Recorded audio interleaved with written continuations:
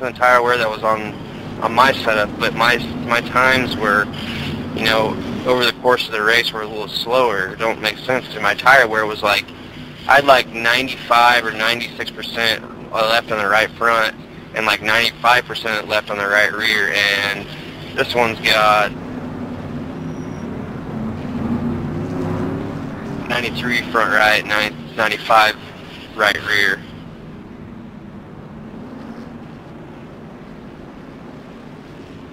I got 91 on the right front and 94 on the right rear. Yeah, dude, that means that you're pushing the corner quite a bit. You know, you're pushing the center. You know what I mean? Yeah, I couldn't tell if I was pushing or not because I just don't know if I'm driving the track the way it's supposed to be driven, because this is only my second day racing on there. It's only my 5/7 race. I ran a couple yesterday and a couple today, but I don't know.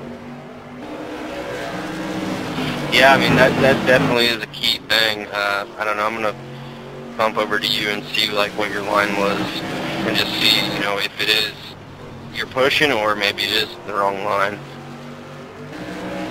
I think you're probably right, though. I think I am probably pushing. I just don't know, you know what I mean? Like, I don't know if I'm running the right line, so I don't know if I should be